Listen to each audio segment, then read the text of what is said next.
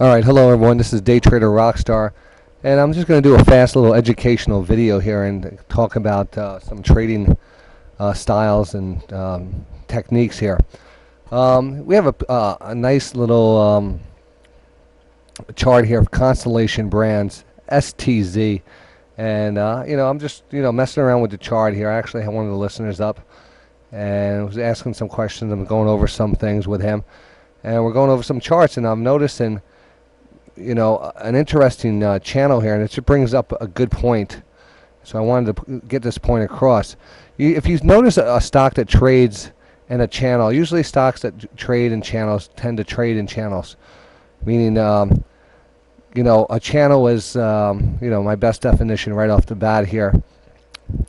You can put two trend lines, downward or upward trend lines, equal distance apart, and you see the stock trade up against the upper trend line to the bottom trend line, back up to the upper trend line, to the bottom trend line. So here you see we start off there, we push up to the upper trend line, back down to the bottom trend line, back up to the upper trend line, to the bottom trend line. And all of a sudden you have a break of the downward trend line, and that's basically what we see as a change of trend.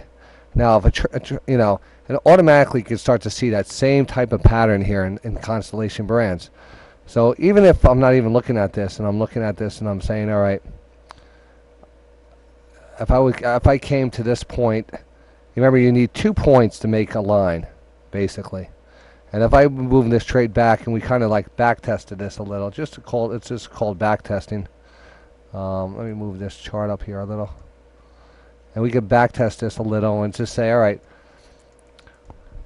the trade's going on, and we're moving this trade. All of a sudden we see two lines. We have a high here and we pull back, and we have another higher high here and a pullback. Now at that point I could actually put my trend line in. Alright, we have an upper trend line established. So we know that this upper trend line is established, and that's an area where we probably have a good profit projection or a pullback happening.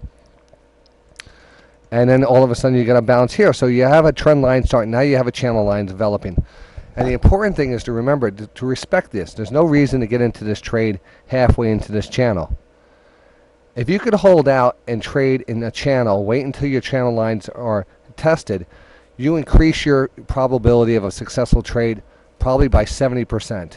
Especially if you look back at the history of a pattern or a stock that trades in a channel, you'll know that the powers that be know how to make money, and a stock doesn't just trade in a channel for no reason at all. There's reasons why certain trading patterns happen, and you have to see that, and you have to take advantage of that. So as we follow this trade along here, we actually see that Constellation Brands is still in this channel at this point, and we're right back at the lower part of the channel here.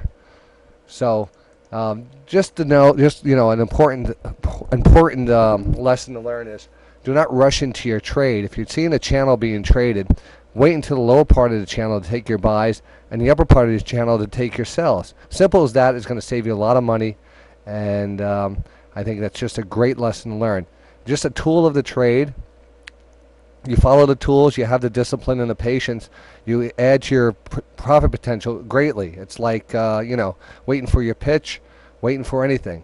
You have the patience, you take the best entry, you take your profits into strength, and you continually profit from the market, and you become a successful trader.